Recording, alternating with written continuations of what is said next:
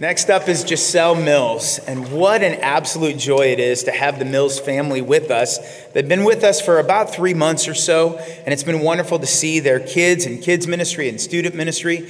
And Giselle, it's been absolutely wonderful to hear your story. Would you share your story of salvation with the rest of our church family this morning? Yes. Good morning.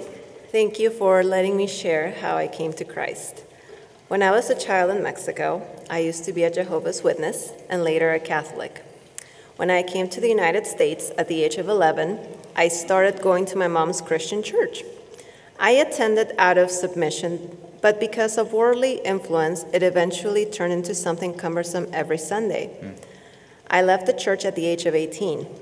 I told God that if I ever came back to the church, it would be because I truly wanted to. I came back to him during COVID at the age of 35. One night while I was sleeping, I couldn't breathe. I thought that I had COVID. My mental health suffered because I thought if I went back to sleep, I would die. I lived in fear for many months with absolutely no sleep. With every breath, I felt like I was being strangled, and I had trouble speaking. One day, my husband gave me a Bible. He only said that if I wanted to read it, to start with John. I did, and it was like I had been thirsty for a long time and had not realized it yet. After drinking the Gospel of John, I felt like I needed more of his word.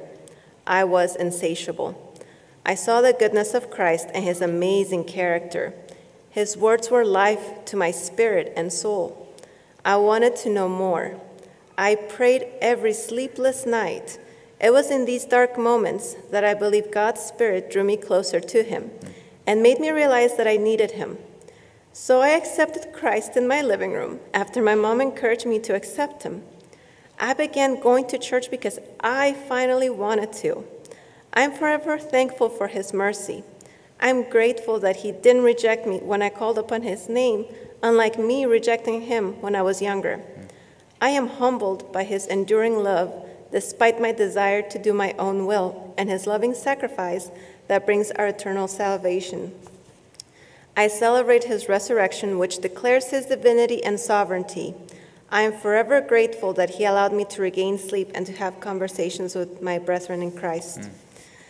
I would also like to recognize my mom. Even though I had chosen life away from God, her love, persistence, and faith gave her the drive to pray for me every day for 17 years. I'd like to encourage those parents who have a prodigal to never stop praying. Put on that armor and keep fighting. All the glory to Christ. Amen. Amen. Praise the Lord. Giselle, first of all, thank you for sharing your testimony. I praise God that the Spirit of God has brought your family here to Grace, and it's an absolute joy to see what God has done in your heart and life, and we celebrate with you.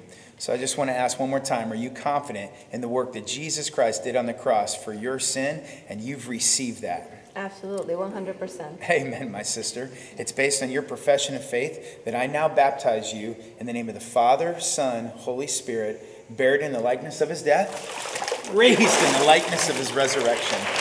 Praise the Lord. Congratulations.